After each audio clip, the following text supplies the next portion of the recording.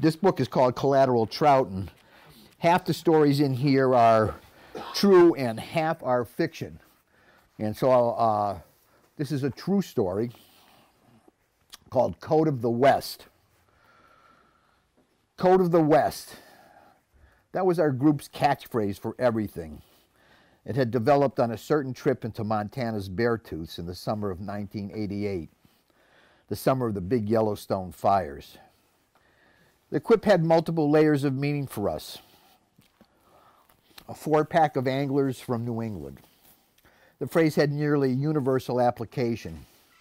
It might be used for an answer for anything as why it was your turn to bear bag, why it was this way and not that way, or why something unpleasant needed to be undertaken. It carried a whiff of the macho with it, a subtext of John Wayne saying, "Suck it up, Pilgrim." The phrase could be used as an answer to everything that needed explaining. To this day, I regret that explanation for not reporting a grim and puzzling discovery. Some of the fires were already ongoing when we hiked deep into the Beartooth Wilderness, planning a 10-day foray in quest of golden trout. Fishing for these elusive fish in the Flood Creek Basin, we had enjoyed a miraculous day, looking like a scene from the apocalyptic Bible movie. The sky had darkened from the ongoing fires just south of us in the park. However, any disconcert we had from this, or from the fact that ash was dropping from the sky on our heads, was totally eclipsed by some of the best fishing of a lifetime. In an amazing 10 or 12 hours of daytime twilight, the trout went nuts, taking everything we threw at them. The following day, we were on our way for a long climb to Lightning Lake, reputed to be one of Montana's premier lakes for goldens. We also knew that this high of elevation lake would give us access to a great view of what was going on with the wildfire. These plans were soon shortcut by our encounter with a Forest Service officer who ordered us out of the wilderness and back to the trailhead. In an ironic turn of geography, we headed into Yellowstone Park, as large parts of the park were still open, had not been evacuated. Staying in one of the open campgrounds, we made plans to fish the Yellowstone River. We followed the Black-tailed Deer Creek Trail, that's east of Mammoth Hot Springs, about 3 miles downstream and 1,000 feet downhill to the Yellowstone River. Our thoughts were that the hike and the 2,000 feet of up and down would cut out the angling crowd, which in Yellowstone is legion in number. Once on the river, we crossed it on a suspension bridge and hiked upstream more than a mile before we set in to fish. We figured that we would find a stretch of river that was not heavily pounded by other anglers. There was no real wading in the big water that characterizes this reach, but its edges had fish aplenty for us, and the speed and roughness of the water was enough to camouflage my sloppy casts. Using stimulators, wolves, and other large flies, we took plenty of cutthroats in the 15-inch range and some larger. After 5 hours of fishing, we were ready to head home and assembled for the trek back to the suspension bridge and the 1,000-foot climb up to the trailhead. As we side-hilled it 100 feet or so above the right bank of the river, a shining glint caught the eye of one of our party. "Check this out." We gathered around a small object he held in his hand. It was a human tooth, along with a tiny piece of jawbone. Now, none of us were specialists in distinguishing dental differences in man versus beast, but this was a pretty easy call. The tooth had dental fillings in it, and there's no animal that we know that goes to a dentist. The tooth was weathered and not a recent addition to the landscape. What do? We huddled and debated the course of action. Should we bring it to the authorities? We planned one more day of fishing before we headed back to Bozeman, and this little discovery could screw that up with questions and maybe even a return trip to the river and not for fishing. After some animated debate, our trout posse decided we were going to leave it just where we found it for another park visitor to find. Why?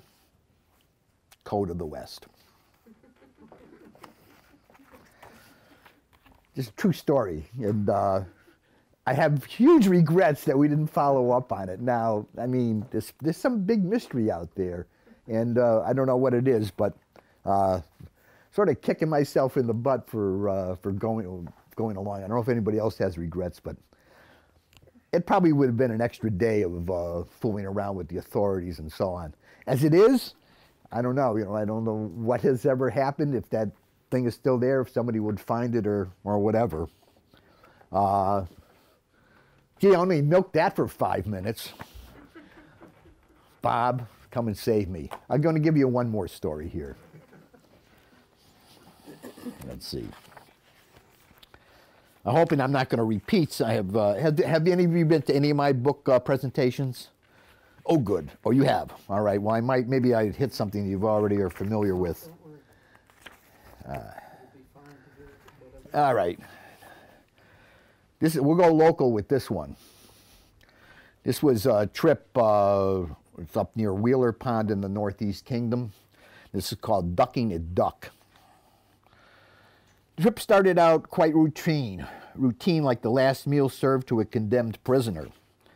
Since we had a late summer backpacking trip to Idaho's Bighorn Crags planned, 4 of us took it to mind to do a bit of a shakedown cruise. Our destination was among a cluster of backwoods ponds in the town of Sutton, Vermont. None of this had been made a previous visit. We'd stuff those backpacks, those 4,500 cubic inch packs, as if we were going for 10 days, and then take a roundabout hike into the pond for an overnight fish-in. The theory was to build up a little endurance for the Idaho trip. As to where we would put our rods to use and our heads to the pillow, we decided on Duck Pond. To make for a longer hike, we would start from Big Wheeler Pond, about 2 miles north of Duck, and take the serpentine trail that was indicated on our maps. This would give us about an 8-mile round trip over the 24-hour period. We arrived at Big Wheeler around noon. It was late July, sweltering hot and humid. In addition to what we would actually need, each of our packs was filled with enough ballast to weigh 60 to 70 pounds, depending on who was carrying it. I was a little guy. I would get the 60-pound packs. They felt murderously heavy as we shouldered them, locked the cars, and headed in. The rough trail snaked through a lush green forest with much open floor. The high emerald canopy was beautiful and provided just enough shade to spare us heat stroke. This being the first power hike of the season for all of us, nobody was singing trail songs as we zigzagged our way to Duck in the heat of a breezeless summer afternoon. It felt like we had done about 10 miles when we dropped our packs at Blake Pond.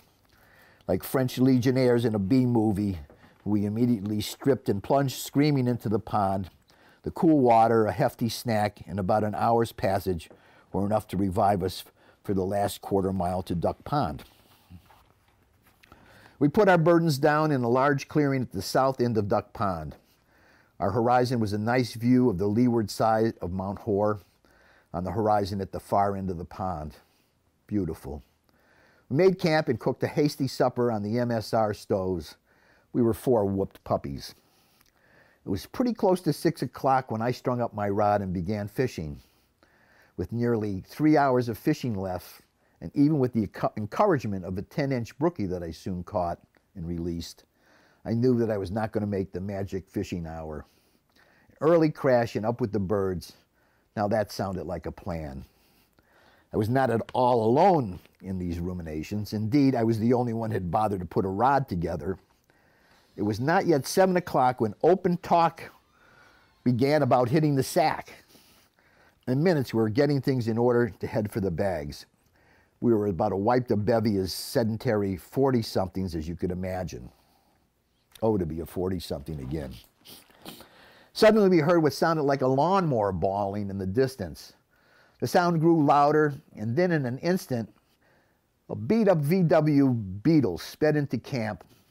With 100 feet or more of clearing to select from, it parked abruptly 15 feet from one of our pitched tents. It immediately disgorged two campers, Leon and Roy. Yes, they had prominent tattoos of skulls, blood-dripping daggers, and an old girlfriend's name that had resisted eradication, but they were congenial enough. They immediately came up to introduce themselves and check us out. They assured us they personally had fished out the pond last May, warned us about the bears, and offered detailed directions on how we might drive our cars in the next time we came. They then proceeded to break into one of two cases of beer they had brought along, offering us a six-pack with genuine hospitality. We declined politely. Our thoughts about immediately bedding down had evaporated. Even if we could have overcome the embarrassment of going to bed at 7 o'clock at night on a sunny July evening, the incessant banter and arguing in which the two were constantly engaged would have made sleep impossible. They argued about everything: how to pitch the tarp, where to build a fire, who owed who money for beer and gas, and where was the best place to lay a bullet into a charging bear, and so on. When all was said and done, they pitched their tarp right off the VW, extending their territorial claim within 8 feet of our tents. We found this especially remarkable because the clearing was very large and offered several alternative sites. Though all of this was characterized by a completely affable demeanor, it was more disconcerting than flattering. Moments before, we were blissfully tired, ready for bed and being serenaded by a chorus of thrush in a spectacular natural setting. The transformation was as profound and as instantaneous as switching channels on TV. Well, that's enough of PBS's nature. Let's watch Channel 11. Freddy Krueger and his minions go camping. Then, the surreality absolutely blossomed as they began to build their fire. They made a beeline for an abandoned culvert and proceeded to break off 2- and 3-inch thick slabs of this obsidian-like tar coating. In a very short time, they had amassed 50 pounds of this stuff. They threw about 40 pounds of it into a hastily scraped fire ring, added a couple of pieces of wood as a garnish, and set the black mass ablaze. The resulting fire was an eerie replica of the oil field fires of the Gulf War. The thick black smoke billowed skyward as they broke out a gaggle of chicken parts and laid them on a grill they had taken along for the task. Leon, the barbecue master, barked directions at Roy as to how to position the grill precisely so that the chicken lay in the exact plane where the Halloween orange flames gave birth to the dense, inky fumes of the tar smoke. The four of us exchanged furtive glances and bit our lips bloody. The generosity of these two tattooed waifs cannot be hardly overstated. No sooner was the chicken warm than it was pulled from the fire. The dish looked very similar to Louisiana blackened cuisine, except these had an attractive rainbow shimmer when they caught the light just right. Select pieces of these semi-raw ebony carcasses were offered to us. We declined, and by now were appearing to be rather abstemious old farts to this devil-may-care duo. As Leon and Roy worked through the chicken and beer, the adrenaline that their advent had stirred in us began to wear off. As the 12th empty can of beer joined the others in the flaming tar pit, I was again realizing just how bushed I was.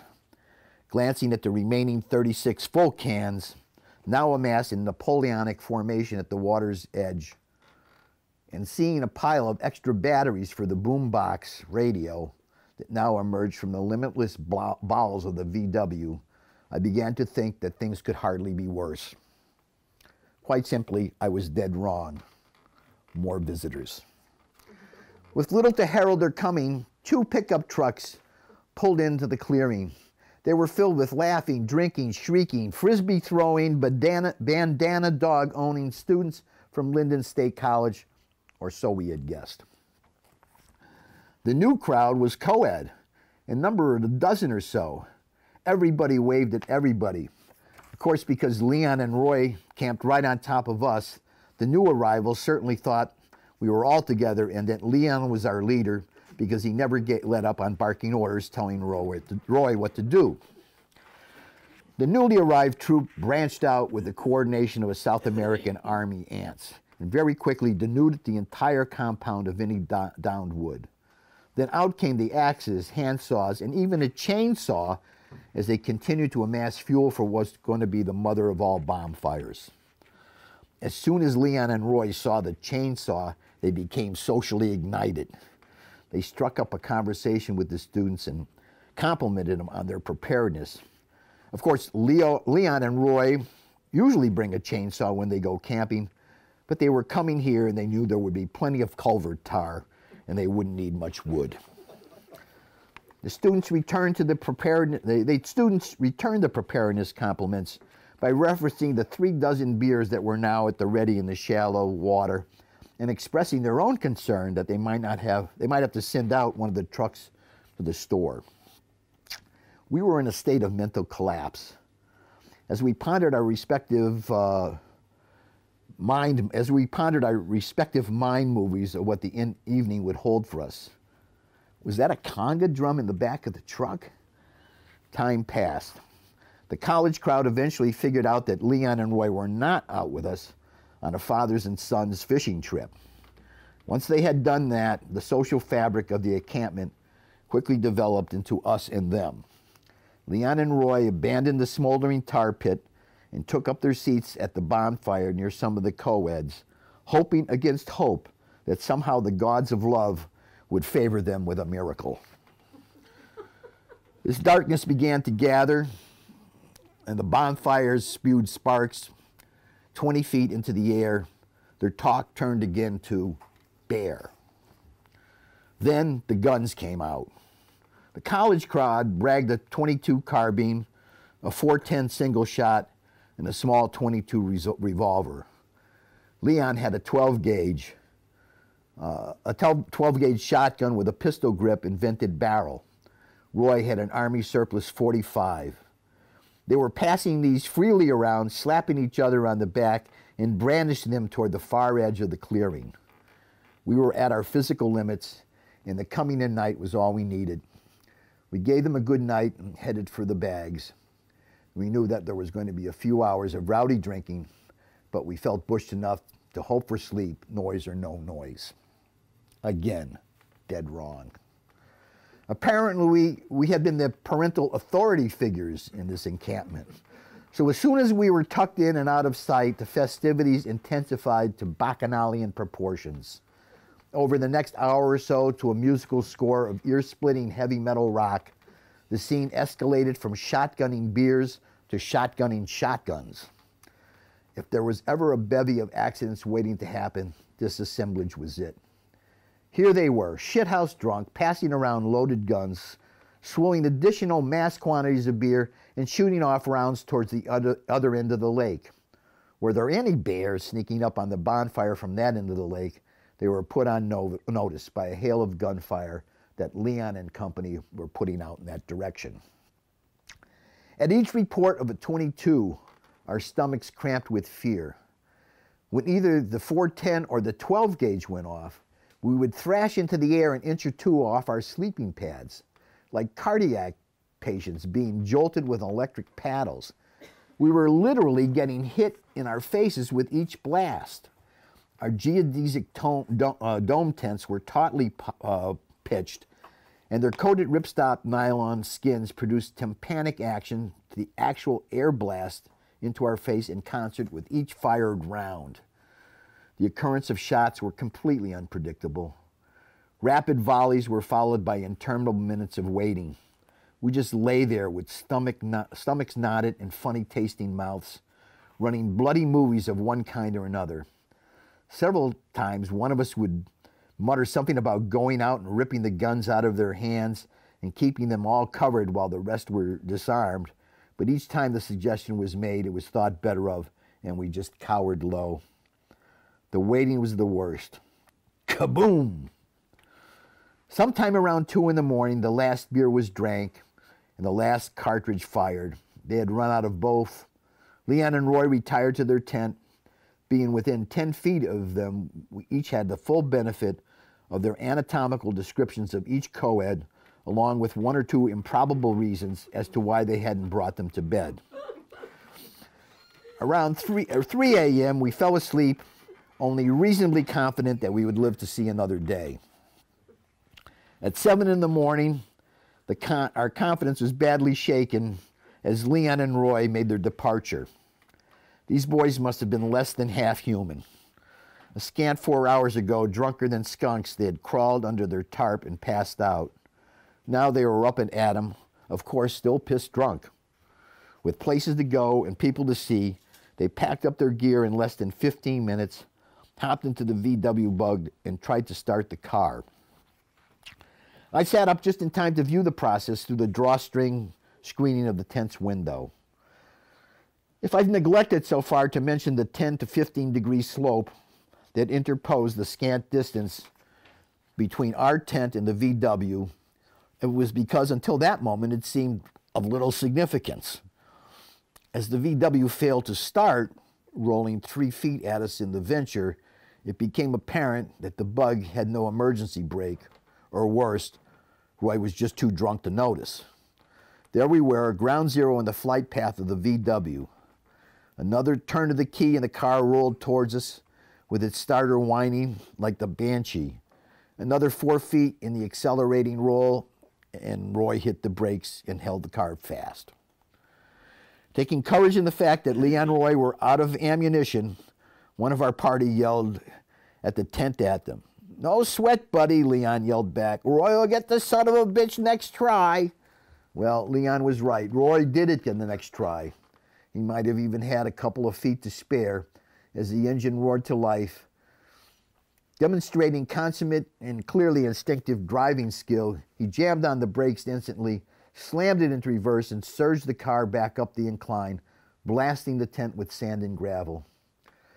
The VW disappeared behind a cloud of noxious blue smoke, along with Leon and Roy, was out of our lives. I remember nothing at all of the rest of the trip, but I suppose that we beat it out of there post-haste that morning. You know, I can't think of another place in Vermont from which I've taken a 10-inch brookie and not paid a return visit. Duck Pond will always be the exception. Well, the design on this was not to help you find the river by way of a map, because you got those in your pocket or on the dashboard of your car, but to show you the river network, and the rivers that we selected here to include are rivers that meet certain criteria. It's the main stem or major tribs, but beyond that, it's waters that are technically called B1 waters. It sounds like a weird thing, but it is a technical classification. In different basins, it's also aggravating that different basins call them different things.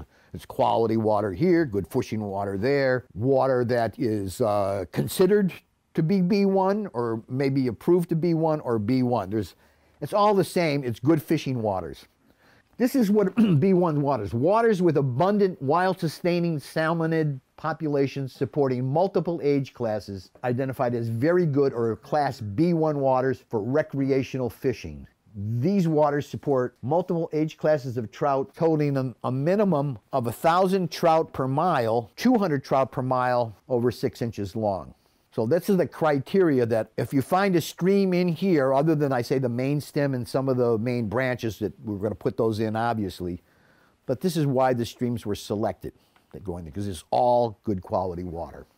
Well, let me just show you what like good quality water would look like. This is the black branch of the Nulhegan River, and you can see that, you know, it's got a nice bottom. There's rocks, there's forest up to the edge that produces shade at certain times of the year. Insects are falling in. There's all kinds of good stuff going along the banks. And let me show you a river that's not so hot. And this is the Ottaquechee. And you can see why this is not such a great place, because it's effectively a desert for trout there. There's either side, there's no riparian buffer. There's only a little bit of cover there at the top. And basically for insect life, temperature is going to go up there. It's not a good trout river. So that is kind of the quality that we talked about in the book. And let me just ask, if you see these little red paint on top of these right there. Does anybody know the significance of that? Anybody go out west fishing? You see a lot of that out west, and that is basically private property, no trespassing. That's what that means. And I think we might be looking over Ted Turner's buffalo ranch here. This is the Ruby River in the background. The Ruby, you can drive along for it for 30 miles nearby. The Big Hole is nearby, and you can drive 40 or 50 miles of that river without finding a place where you can get in and fish. Now, fishing's great in Montana, don't get me wrong, but sometimes access is very weird and very hard. We in Vermont are so fortunate to have the great access because basically, if it's not posted, you can just fish it. You get your four wheels off the highway, or if you can get down into a stream, you can even go through private property. This is built into our Vermont Constitution. The colonists that were here were fresh off of being in England with the class society and the lords and the ladies having all kinds of great hunting places to hunt and fish and so on. It was all private property. You can't fish it. So actually built into the Vermont Constitution is the right for you to fish on waters that are otherwise not posted. Or if they're navigable, and believe me, that can be some pretty small streams, you can be in that stream bed and going up and down the stream bed, and it's perfectly legal. One of the other aspects that's included in this book is access. And I put this up, I don't know, many of you don't know my history, but I've had a long-standing interest in access for those who are physically challenged and so on, and part of this, we decided to include in this was, in the state, if there are access points that a wheelchair user can go and fish, they're in there. And in fact, I'm sorry to report, there's only 3 of those in Vermont. I mean, we do better on the lakes and ponds. We got a dozen or so. There should be scores more, but it's very challenging and expensive to make things like this.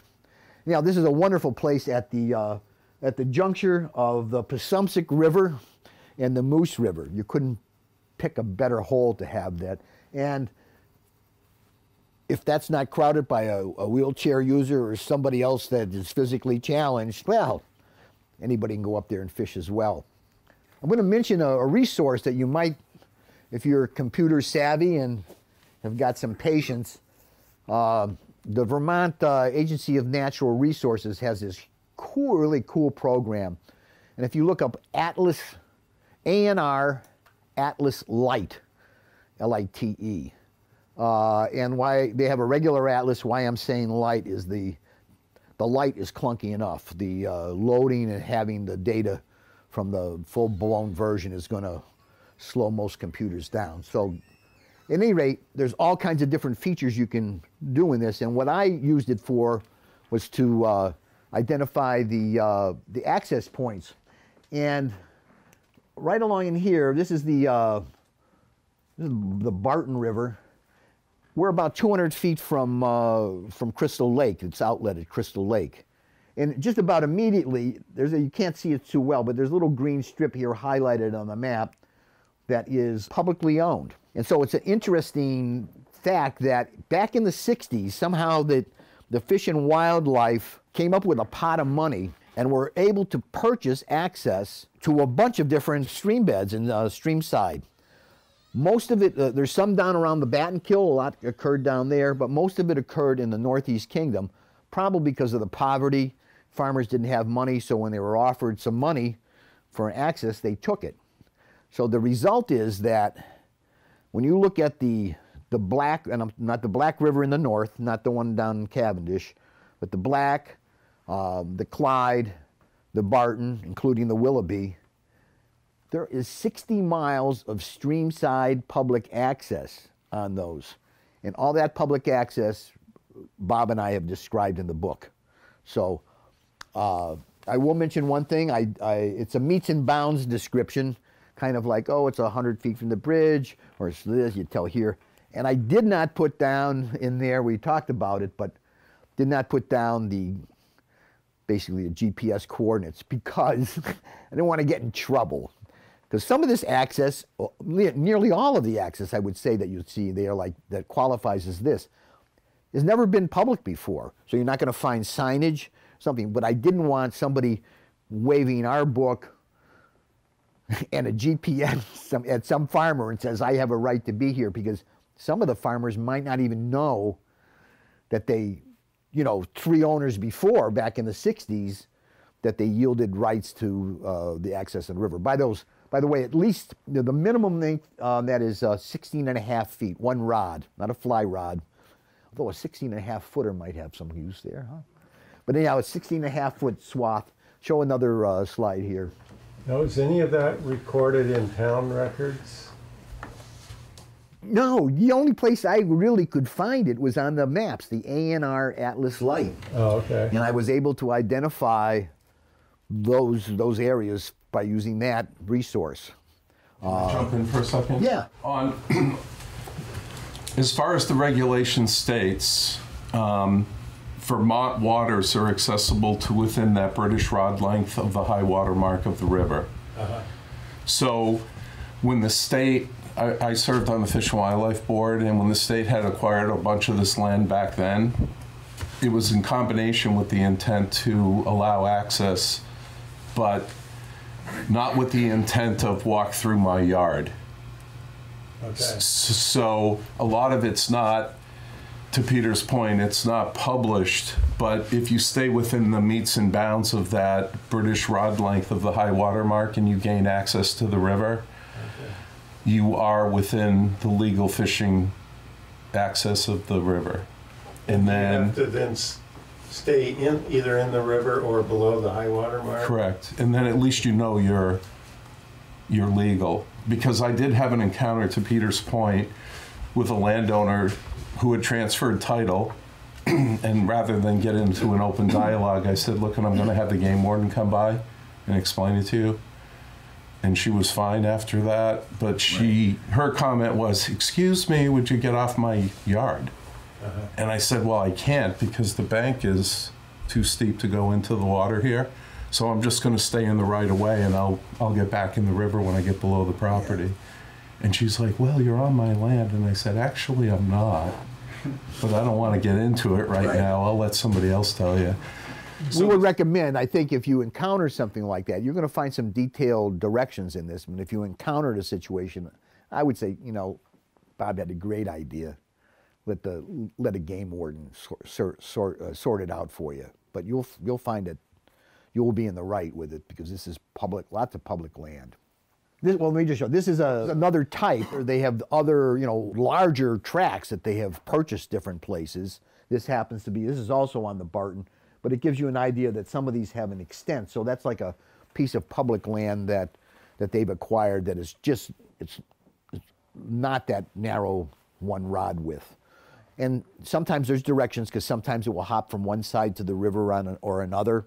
You'll be, okay, at a certain point, public access is gone on this side, it picks up on the other side. It's very interesting, but there's some detailed descriptions of that in the book. Stocking. Not a lot of Vermont streams are stocked. If we do the calculation of, I think in our book here, we got 150, just about 150 trout streams are covered. I think Northern Cartographics, 450 are covered in this book. Northern Cartographics, I think, did 1,500 streams back in '85, but a lot of them were not really relevant. Like here's a place I'm going to fish. They exist, but not. We've selected that. But of those, say, if we use that 1,500 as like a baseline figure, say there's at least 1,500 trout streams in Vermont. There are more. Less than 0.5% receive any stocking. So it's very limited stocking when you look at the big picture. And the other good news to talk about stocking is, as of this year, brook trout that are stocked are going to be triploid brook trout. That is to say, they've got an extra chromosome and they can never reproduce. So from here on going forward, all the native strains of brook trout will be preserved. There'll be no interbreeding between anything that is stocked. Now, browns and rainbows are a different thing, but those aren't native fish here. But the native fish, it's a great thing. They'll have those strains will remain pure. So for stocking information on anything that has been stocked, we reviewed at least 6 years of records at a minimum, and then characterized what this general stocking was over 6 years. And there's a lot of numbers involved, so we did some rounding. You know, the fact that 1,015 fish were put in this place, to say, hey, close enough to say 1,000. I'm going to drive you, we'll drive you nuts enough with the numbers in there without like nitpicking. Or if they measured trout to the 1/10 of an inch. Well, we were rounding those off to 1/2 inch and 1/4 inches or something like that, to just a little more, to make it easier reading. But in general, there's if any stream had been stocked, there's a characterization in there that talks about the stocking pattern for at least the last 6 years. And on the stocking, there's special programs that there are 8 rivers in the state that receive special stockings of 2-year fish. And these are highlighted in the book as well. These are put in rivers where they're not going to likely be able to hold over for another year, although there's a couple of rivers that actually do have some holdovers. But they're places that really aren't geared to support trout all by themselves.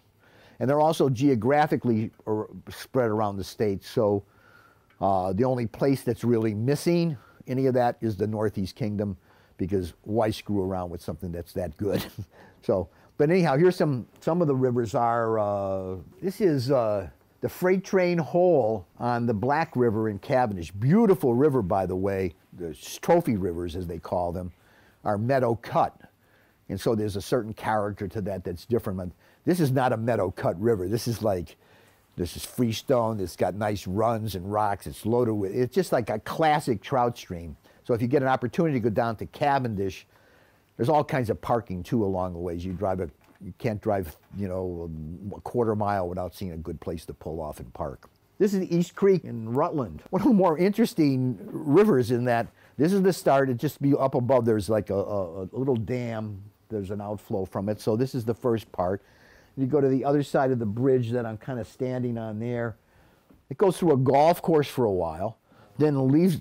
From the golf course, it goes into like a suburban area characterized by ranch houses, and then goes into another area that's industrial with warehouses, and then finally empties into the Castleton River.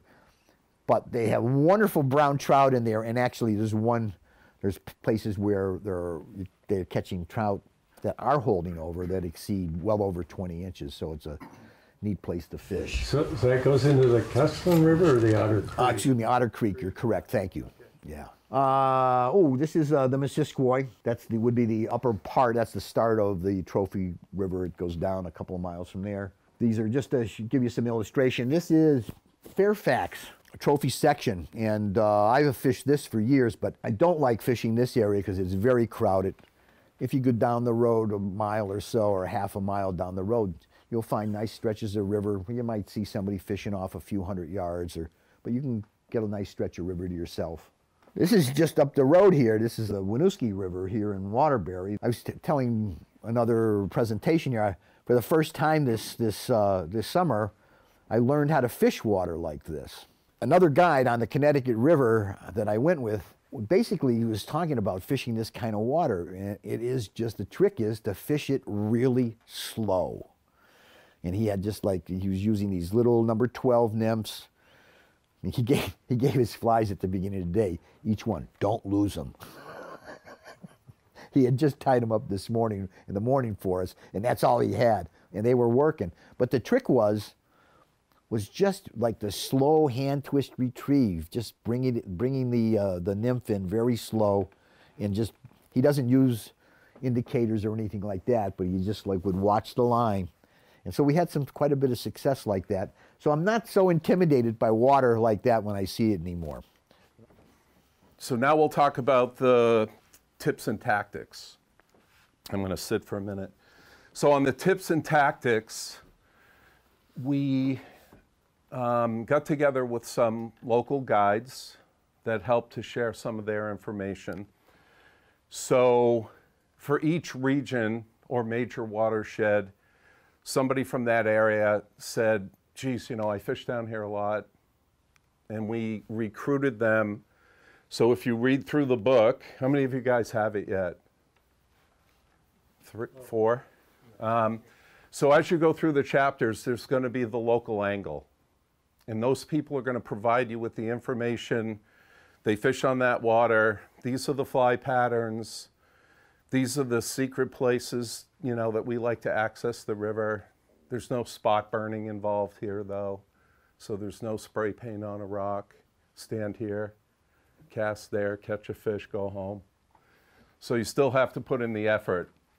What I tried to do, after having owned the fly rod shop for the last 20 years, and prior to that having a guide service, so this is my 38th year, is to take some of the stuff that I've learned over the last 38 years that I have to do to try to get people onto fish. And in order to do that, especially in Vermont trout waters, I've been very fortunate to guide in different areas. So I run trips or hosted trips to Labrador, British Columbia, Alberta. I used to live in Jackson Hole, Wyoming, down in the Caribbean islands, which is looking pretty nice after today's weather. All right, work with me a little bit here, guys. No? Okay. But the snow's coming, so the Caribbean's looking a lot nicer. So what I did is I said, okay, we're going to take the 4 seasons for fishing because Vermont has open year-round trout water. And I want to try to give people information on how to catch flies during the 4 seasons. Because during basically the gravy grabbing months of the year when most anglers go out, which is June, July, and August, and that's when fish are actively feeding, they're more likely to chase food, they're super aggressive. I don't want to say everybody can catch a fish then, but that's the time of year that people go out, put the effort in, and they're typically very successful. When it comes to spring, summer, winter, fall, the challenge becomes how do I catch fish during these less active feeding cycles? So what happened is I said, let me take some of the stuff that I've learned from all the different places where I've either guided or fished and take those tips and tactics and apply them to the fishing experience in Vermont. So what we did is we wrote chapters on fishermen spring, summer, winter, and fall. So if you're going to approach fishing in Vermont trout waters during those months, these are the methods that you want to use. These are the fly patterns that are tested, proven successful. In fishermen spring, the slides are going to be a little bit tough, so I'll just summarize them, and then you're just going to have to read the book. But what you're dealing with in fishermen spring is the water temperature ranges of typically less than 50 degrees. Water column is to fish, successfully try to cover the middle and bottom water columns, which for fly fishermen, I will tell you, in spite of your level of experience, most people don't know how to do that or don't do it well enough to consistently catch fish. And then lastly, the time of day. I get people every spring that come in the shop and they're in their waders and boots. The store opens at 9 o'clock and they're like, well, I was out this morning at the crack of dawn and I didn't have any luck catching anything. And I said, well, I'm going to leave at 11. And I'm going to fish till about 3 because as the water temperature heats up, the fish will be more active. So you're going home and I'm just starting. So a lot of people don't understand the relationship between water temperature and how fish feed or the food reacts. So I've been teaching a course at Johnson State College for over 30 years, fly fishing. If you need a half credit to graduate, see me after this presentation. The fly fishing class, we seine the river, collect the bugs, put them in a tray. In the spring of one of those classes about a decade ago, we collected a huge cluster of Hendrickson nymphs. We put them in the tray. It was a sunny day. The water temperature was about 46 degrees. And as I was doing my class, the water temperature heated up in the tray and the bugs hatched. So we created the artificial temperature range for those bugs to hatch, and the kids got to see it. So the temperature is so critical to not just the fish feeding cycles or the fish movement cycle, but the food corresponds. So now let's go to the next slide. In the spring, we've got your terminal tackle. So we cover in the book, this is really critical because if you're set up right, you're set up for success. If you're set up wrong, it won't work. So leader construction is probably one of the things that most people are intimidated by, but it's truly the answer to succeeding. So we cover rod lengths, leader, tippet, fly patterns that are recommended, and all of these are in the chapter. The only reason I don't want to dwell on this is I'll send you these slides if you email me, which the last presentation Peter and I did, I actually got 3 or 4 people, and we sent them off. But it's in the book. What I brought that I want to show you are the rods set up to do it this way. And show and tell is better than trying to read it or envision it, you know, from the book. Next slide, Peter. This is an example of the floating line with a nymphing system attached. Again, the leader formula is on the slide. I'll send it to you. The leader formula is not in the book. It just talks about using a strike indicator leader system. So as a special bonus here tonight, I'm sending you the slide so that you can have that formula. Next, I'm going to show it to you in a minute. Next slide, Peter. This is a floating line with a sink tip. So both of these systems, the indicator system for nymphing and the sink tip system, are the 2 systems that'll get you into the middle and bottom water column. Okay, that's your spring setup. Next slide. Fisherman's summer. Water temperature typical range, 60 to 70 degrees. Water column to fish is typically top and middle. Everyone's a hero that time of year. Typically, you don't need a sinking tip leader or nymphing rig. But by having that in the back of your head, if all else fails, you can go to those systems and still catch a trout. And I'll explain to you one of my days on the river where that saved the day. Fishing time completely switches now.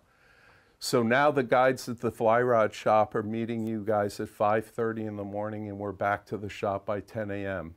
The cooling off effect of the water from the previous day or the low sunlight level at the end of the day will vary the water temperature 1 or 2 degrees and be enough to trigger a feeding cycle for fish. At night, fortunately for us in Vermont, the temperatures cool off. This was one of the best summers I've seen in decades, literally, for fishing consistently throughout the summer. And one of the best things that happened is we had the cooling nights. Plus, Vermont has a lot of the rivers that Peter and I covered that have cold discharge tributaries that help to cool that water during the evening. So if you do your exploring, you take a stream thermometer, or if you're wearing a pair of shorts and wet wading as you walk up and down the river, you'll feel those cold pockets, and that's where you want to focus your fishing attention, provided the habitat's there to hold fish. But at this time of year, your leader tippet construction is typically going to be on a floating line. You don't need a sink tip leader. You don't need strike indicators unless you're nymphing and you want to have a little bit more success on not missing the strikes. Fly color patterns in the spring. So you come in the fly rod shop, you buy a box full of flies, you've got hundreds. You haven't organized them yet. You haven't spent a lot of time in the winter kind of sorting through them and spending those nights kind of getting ready. So the flies are all mixed up. So in the summer, when the cooling effect triggers the hatch, what color flies should you use? White, tan, cream. So the cooling effect of the water in the summertime triggers the light shaded patterns to hatch. So the names of the flies will help you figure that out. Light Cahill, cream variant, pale morning dun, pale fly, morning hatch, dun is a dry fly. Pale evening dun, wow, it must come off at night. So the flies, a lot of the flies are actually going to give you the tip of when to fish them or what the colors are by name and when to use them. In the springtime, when the water temperatures average below 50 degrees, the darker colored nymphs hatch in the spring and fall. So the shades of the flies are typically dark, the Hendrickson nymph, the gray wolf, the black caddis. So if you literally take your fly boxes after tonight, because you're going to run home after this presentation and probably be up all night organizing your fly box, you can set them up by spring, summer, and fall shades. And now your flies are all organized as the seasons change. You know when to grab what fly. Fisherman's Fall, we're in it. You want to fish top, middle, and bottom water column. Best time to fish again is midday. Water temperature average is between 40 and 60 degrees. So just in the last couple of days, the water temperature has dropped below the 60-degree mark. And now it's down into that hovering 50-degree range. We've had beautiful sunny days, so the water temperature heats up during the day. So we've been catching fish on blue-winged olives during the middle of the day that have hatched. So our dry fly fishing on grasshoppers, ants, beetles, blue-winged olives, Isonychia, all those flies are catching fish literally from about 11 to 3 in the afternoon. We had a full day trip 2 days ago. We started the trip in the morning with a sink tip leader, fishing streamer flies, caught a couple of fish. As the day progressed, we switched to dry flies. And then the last hour of the trip, we went back to nymphing with an indicator system and caught a fish on a nymph. And that person, in a full day of guiding, experienced all 3 water columns of how to fish because the time of the year they were here warranted that we cover those techniques. So that was an awesome day on the water for not only the guide, but for the customer. Okay, so that's your formulas: recommended streamer flies, nymphing flies, terrestrials. Typically you're using lighter leaders in the summertime. So are you guys familiar with the X number system on a leader? As the X number goes up, the leader gets smaller in size. When the water's low, clear, in the summer months, fish are obviously pressured more. You're typically fishing much lighter setups. So 5X, 6X, even 7X leader. Next slide. Fisherman's Winter, the most enjoyable time of the year to fly fish in Vermont. The Winooski River, all the rivers we covered in the book talk about the sections of Vermont rivers that are open for year-round angling. So for those of you out there that have to buy your license on January 1st and experience the new year with a fishing experience on Vermont's trout streams, it's the most challenging technical fishing time. Weather, you can't fall in. If you do, you have to go home. The one thing I want to give you a tip on that's outside the fishing methods is now that Vermont regulations allow for felt-sole boots to be worn in Vermont again, don't wear them in the winter. If you haven't done it, go for it. Just because you want to experience it. So you step in the water, the felt gets wet. You step out of the water, the felt begins to freeze. And as you walk to your car, you will grow 1.5 feet in height because the snow on the bottom of the boots will collect and continue to get bigger and bigger and bigger as you walk to your car. And by the time you get back to your vehicle, you'll have to take the boots off to drive home because you won't be able to push on the gas pedal. You won't get it off either. I mean, it will freeze solid. So the Fisherman's Winter, you're only going to be fishing in the lowest water column. I had steelhead guided from I leave Monday. I come back Thanksgiving. I used to stay there through many of the winter months into the spring. I grew up just outside of Rome, New York, and guide on the Salmon River in Pulaski. And that winter steelhead fishing is unbelievable. But the water temperatures are 34 degrees on a hot day, 33 degrees on a cold day. And the fish will bite, but you have to get the fly to the bottom. So I guided there and then took those techniques when Vermont opened its year-round waters and applied them to my winter fishing here in Vermont. And that's how you catch fish. And I'll go through it here in a minute. This is your leader construction. It's in the book again. Okay, so the last slide is the day that Peter and I went out on the river to take all this stuff that we had done over a year plus, 14 months, year and a half. And we said, well, let's go out and do a little bit of research. So we met at my shop. Parker came with us. We went down to a secret location in Stowe. And I spent the morning netting Peter's fish for him. It was awesome.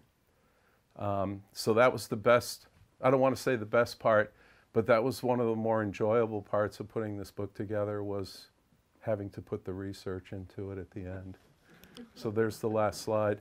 So at this point, what I'd like to do, if I can take another 10 minutes of your time, I want to show you how to set these leader systems up. So can you guys flick the lights back up?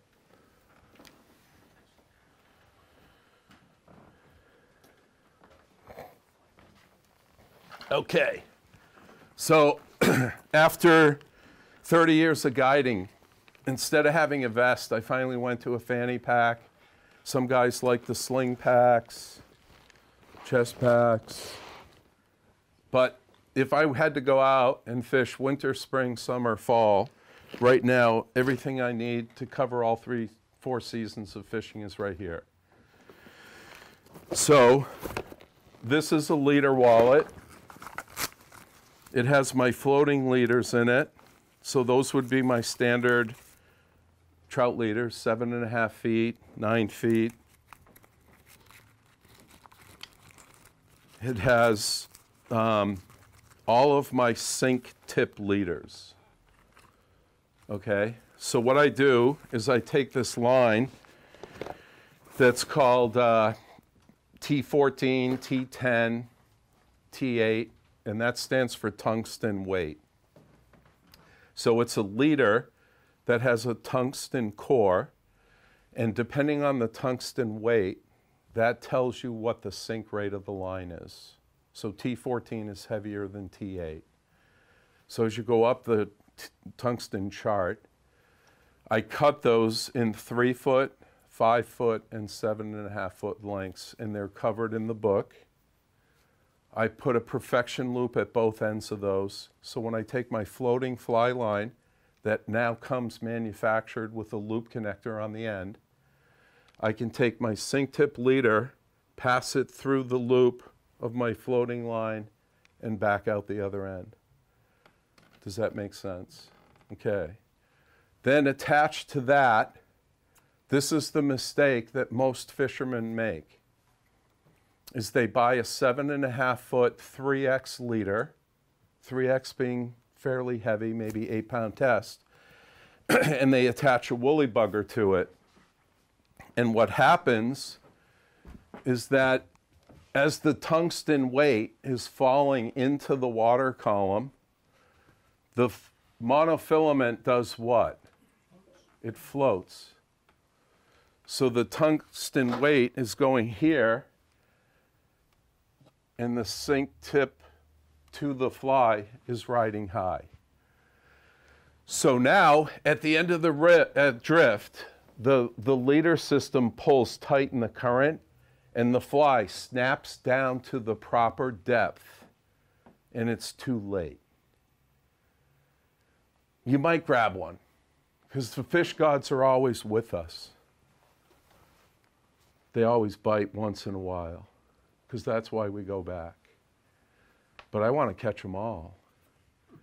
So I take that T14 head and I attach about an 18-inch to 24-inch piece of straight monofilament called a tippet, and I pick a straight piece of mono between 6 and 10 pound test, and I cut it at that 1.5 to 2 foot, 3 foot maximum length. So now that whole thing is sinking together. So consistently the fly travels with the sinking tip leader system, which does two things. It allows me to control the depth of the fly because I can gauge the sink tip leader's sink rate and how the current is pulling it through the water, and I can adjust it to mend it and create a deeper run, a deeper drift. So I'm taking you guys on the trip I did the other day for the full day. So on that sink tip leader system, I said to the client, the first thing he did is he stood facing upriver and he casted the sink tip leader system upstream. And what happened? It fell to the bottom of the riverbed and he broke off the fly because he couldn't control the speed of the drift, and this tungsten head just sank to the bottom. So then I repositioned him and had him cast it down and across river. And now the current grabs the line as it hits the water. And as the fly's drifting, it's sinking. And he took the rod tip and he put a few twitches on it. So he made the fly look like a darting minnow. And I said, well, that's getting down there, but it's not deep enough. On the next cast, I want you to cast it down and across and then flip the line upstream. And that's called a flip mend, because we're very technical. So we used the flip mend, took the pressure off the leader, and the fly started to immediately sink deeper in the water column. And as it went across the current, he started twitching it, and he caught a fish. So the difference between those two drifts wasn't the fly, it was the depth the fly traveled. Okay? So on another drift, take the line, cast it across stream, and as it's drifting down, mend it downstream. And what does that do? It grabs the fly line and it makes it accelerate in speed, and now the fly travels at a faster speed. So why do fish bite? They bite by sight, by smell, and vibration and movement. So when we're fly fishing, we're not letting them smell it, so we've eliminated that sense. So it better look good and it better move right, because the vibration and movement is what triggers the fish to react. So we're making it hard on ourselves, right? Because we want to fly fish, we want to make it hard. But if you learn how to control the speed of the fly, the depth of the fly, and know how to pick the right colors, all of a sudden we start catching way more fish. So on that sink tip leader system, this rod has a woolly bugger on it, because everybody in here hopefully knows a woolly bugger fly, because we got 30 of those in our box.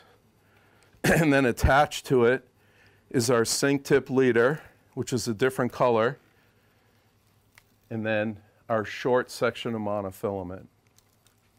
Okay? And then I'm going to pass this around so you guys can look at that while I'm showing you the next setup. So Peter, if you click the up arrow until we get to the indicator leader, and it's the one that had all the little, This? next one. This one? Yep. All right, do you guys ever use strike indicators? Anybody? Yeah? All right, so a strike indicator, there's one. Okay. If you're going to be fishing the bottom water column, Technical difficulty. that's fine. Did something, I don't know what I did. That's all right, I'll keep going. So this is a strike indicator. It sounds cool. What is it? Bobber. It's a bobber. So the bobber tells you what? That the fish ate the fly. It goes dunk, dunk. It moves, it twitches. You lift the rod tip up, you set the hook. According to field testing data, I don't know who did it, but I've seen it published a lot. 75% of the strikes that you have on a leader system that does not have an indicator is a missed bite. Upwards of 75% of the takes you don't feel and you miss. So if you're trying to nymph fish deeper water levels without a bite indicator, you're missing takes. I do it all the time because I don't care if I catch the fish, I just like the challenge. But it requires you to be super attentive to your leader drift so that when that thing moves or twitches, you can react and set the hook. So at least for a while, to prove the science, try these, a bite indicator, okay? So the way they work, they make them in different types. This one's got a little gasket on it, and you make a loop through your leader, wrap it around the gasket, slide it up or down to adjust it. This one has a little plastic cap on it and a slot. Now, do these ever spook the fish? I don't know. I don't think so. I'm not catching less fish, I think, because of it. I will tell you, I've had fish eat that. Okay. So I missed that one. Well, I caught a brown trout once with a cigarette filter in its stomach. So. Nice. Was it Smoking Camels that day or Pall Malls? No, I think it was Marlboro filter. It was a Marlboro, all right. So they are smokers, but you know, some of them aren't, which is good. So the strike indicator is just what it says. Where do you put a strike indicator on your leader when you're nymph fishing? The science formula is to put it at 1.5 times the depth you think you're fishing. So if you're in a 3-foot run, carrying the drift through a run that's about 3 feet deep, you slide the indicator up to about 4.5 feet so that when it floats towards the bottom, it can move through the current and that leader can kind of travel with the water and get you closer to the lower leader. Here's the problem. If you're not carrying enough weight, when you cast it, the fly hits here, it starts to travel down, it gets to the bottom, you're mending your line to control your drift, it travels a couple of feet, and then it swings back up. Now for many summer fishermen, they'll come in the shop and they'll say, man, I do a lot of nymph fishing, but I catch a ton of fish when it swings. Why? Because the fish sees it moving. So that's not the way. If you're going to be fishing that method, take the bobber off and fish a tight line swing through the water. Give the fish the movement it wants. The fish are more aggressive in the summer. You don't have to necessarily go to the bottom to catch them. And one of my preferred methods of fishing in Vermont in the summer is to fish a soft hackle fly, meaning an emerging insect, that looks like it's traveling up through the water column on a tight line drift so the fish sees it. And here's why.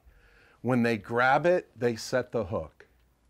It's deadly. My hook to land ratio goes way up. If I hook 8 fish, I land 6 because it's a tight line hit.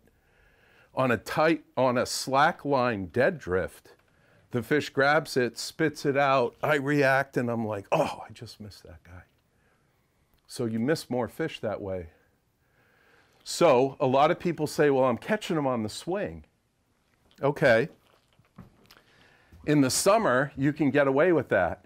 In the fall, you can get away with it. In the spring. But once you get into the winter months, the fish's metabolism is much slower and the fish won't chase the food. So now you have to dead drift. So here's your goal. I want to cast the fly here.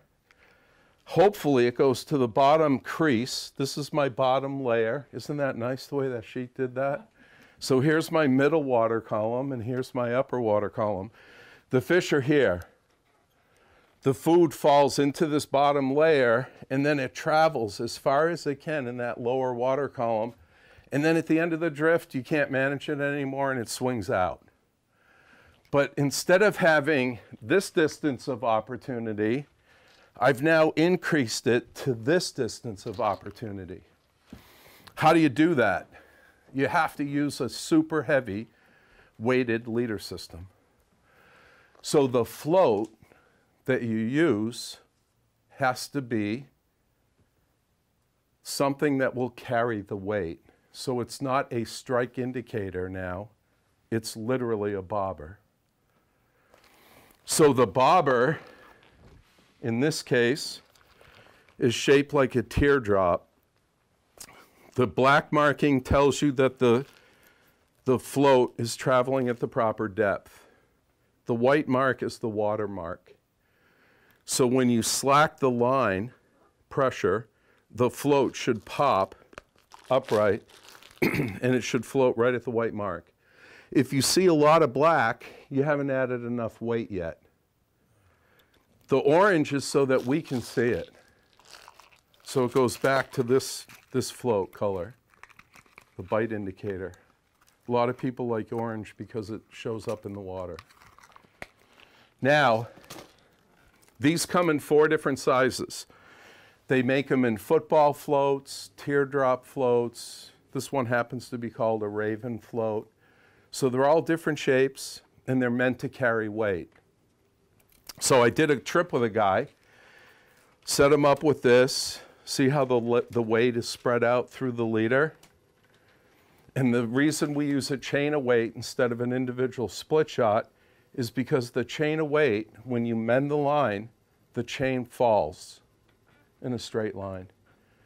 A chain of weight falls super fast. An individual split shot will travel. So this is a very abrupt boom. The fly's in the zone. Now, as the bobber travels past me, I keep throwing what's called a stack mend. So I'm stacking the line upstream of the bobber so that every time I throw that little flip or stack out, it takes the pressure off the float and the float continues to travel at a natural dead drift. Attached to the end is a piece of tippet about 18 inches. The last weight is here and the fly's here. So if I go back to the water column theory, I gauge the float depth so the weight lands at this line and the fly travels in this column of water. That's where the fish are. So as it travels through there, the fish that sees that fly can just go, grab it, and move back to its spot. So it's still a very technical way of fishing, but at least I know on every drift I'm in the zone. Okay? So here's my job. I leave for New York tomorrow, Monday. I'm going to guide for the next 30 days. The water temperatures are dropping. We're going to be using that indicator system to fish every day. No more dry flies. It's over. Maybe a sink tip leader. Let the fly swing deep. Catch a hot fish on that. Boom. He bites it. But I know if I go to this method, I'm in the game on every drift. I'm in the lower water column. So for the next month, every day I'm guiding, I'm getting paid to teach you how to mend it properly, but more importantly, I'm getting paid really well. Hold the rod for me, right here. I'm getting paid really well to do this. Wow, that was great. Bob, you're incredible. I never would have done that. I know. Wait a second. You didn't catch one. Let's try it again. Oh, wow. All right, try it again. Boom, fish on. How come? We found him. Okay, now I adjusted too high And as the float's traveling downriver, it keeps going tick, tick, tick, tick. That means the last split shot on that chain is dragging. So now I go, wow, you're amazing. That'll be $390. Like Peter said when he learned how to fish with Osprey, right? Yeah, Ken Hastings. Kenny Hastings. Getting back to the Winooski. Fish the fly super slow. The fish want to eat. But when you're looking at a super slow river, it's like fishing in a pond. How do you know where to fish? You don't. So you have to cover it all. So you create a grid pattern. Mathematically, you cut that grid pattern through the river, and you take a systematic casting approach. So not only do I move the bobber, but I go one step further, and I say, Byron, good job. Take a step down river. Wow, that's incredible. Try it again. 5 drifts later, Byron, you're doing great. Take another step down river. Unbelievable. Because here's what everyone does. They anchor in. They cast here, they cast there, they cast there, and they go home and mow the grass. Okay? So here's what I do. I say, cast here, let out 3 feet of line. Cast again, let out 3 feet of line. Cast again. I can't cast it any further than that. I can't either. Don't worry about it. Take a step. Cast, drift. Take a step. Cast, drift. Now, 10 minutes later, we're at the tail out of the run. Come on back up. Let me see the fly. Try that one. We go through 20 minutes later. We didn't catch any. Let's go to another spot. So here's the deal. I'm not catching fish all day. I'm not catching them on every drift, but I'm fishing a very systematic method of covering water. I go big fly, small fly, deep, middle, top, move, go to the next spot. So if I fish a run and I've spent an hour in it and I haven't caught anything, it's maybe not the day, but I covered it. So I've got the Dave Washburn carpenter's method of fly fishing. I just pull another tool out of my tool bag and I try something different. Okay? So I have not just a framing hammer, but I've got a skill saw, a table saw, a coping, a sawzall because I make mistakes. And all of a sudden now I've taken 4 tools through the run and I've covered it. And I didn't cover it maybe well enough, but I'll move to another spot because I know if I go someplace else, I'll find a fish that bites. So I'm going to end this on a story that happened to me. So I went up to the upper Connecticut River and I fished in above Canaan in Beecher Falls. I hiked out to an island and I carried 3 rods. So I saw you guys writing notes. So the first thing to success is you have to buy 3 rods from the fly rod shop. Be in the morning. Be in the morning. Awesome. I got to take it. So I've got 3 rods set up. One has a dry fly set up.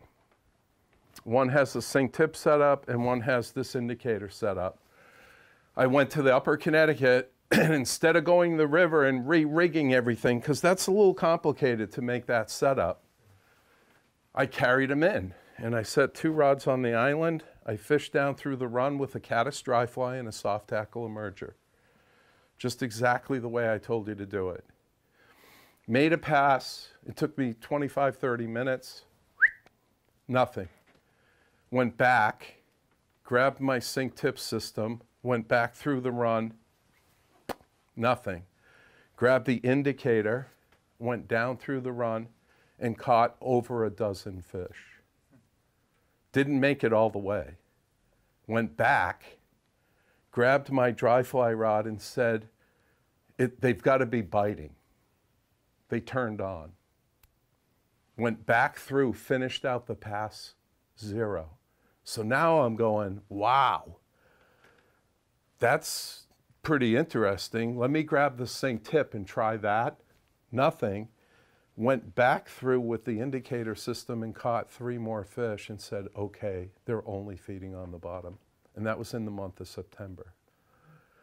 So this system saved the day. Most fly fishermen on the first pass with the caddis dry fly and the soft tackle would have said, well, they're not biting today, I guess I'll go home. So don't give up, change tactics, okay? If you become very comfortable with tying knots, switching from one system to the other is not as painful as you think. And the biggest comment I get from people that I guide is that after the trip's over, they say, the thing I learned the most is you're constantly changing your tactics. And at the end of the day, something worked. And they said, you know, you either, here's what I do. I have a net that has a handle, and the net comes up to here, because then I go like this. And I lean on it, and I say, take a step. Because it's a very active sport for me. So I lean on it a little longer, and I say, take another step. So while they're not catching a fish, after a while, I say, you know what? And I grab one of the other rods, and I change it. And I say, I walk over and say, here, try this. Go back through and fish it again.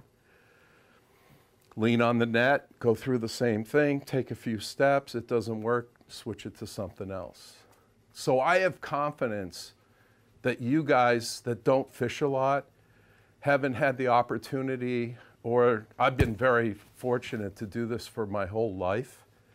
So I'm very confident. I don't get up in the morning and say, man, I hope I catch one today. I get up in the morning and I say, man, I hope I catch a bunch of them today. This is going to be great. If I go out there and I'm like, holy crap, I hope I catch one today, that's a bad day. So I'm going out there ready to get them. Now my job is, how am I going to figure out how to make them bite?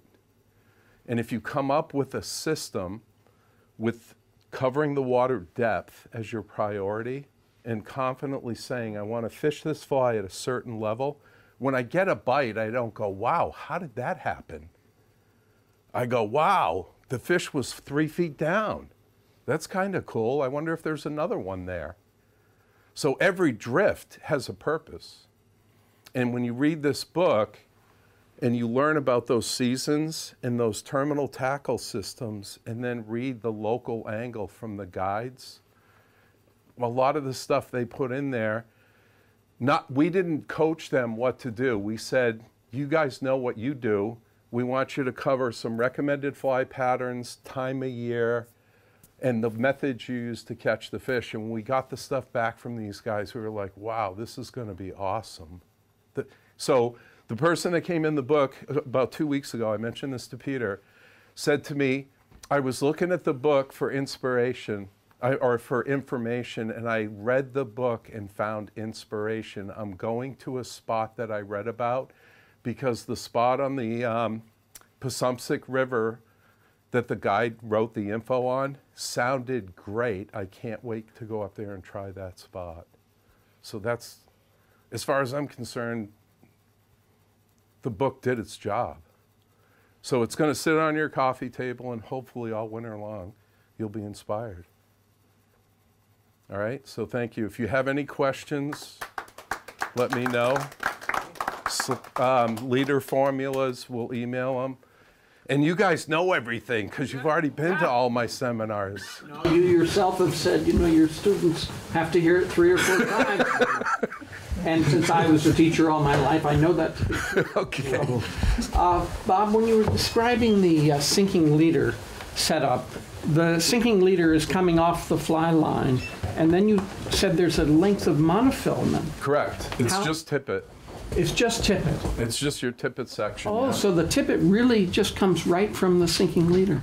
Well, the leader has a loop connector, Yeah, so you can either fix the tippet to that loop by using a fisherman's knot or a perfection loop.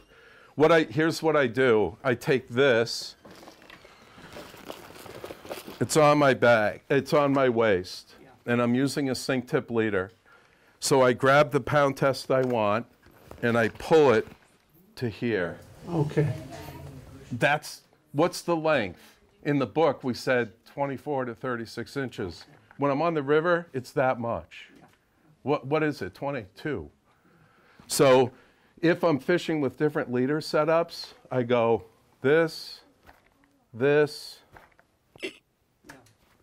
and those are my 3 measurements. What's the email address? bob@flyrodshop.com.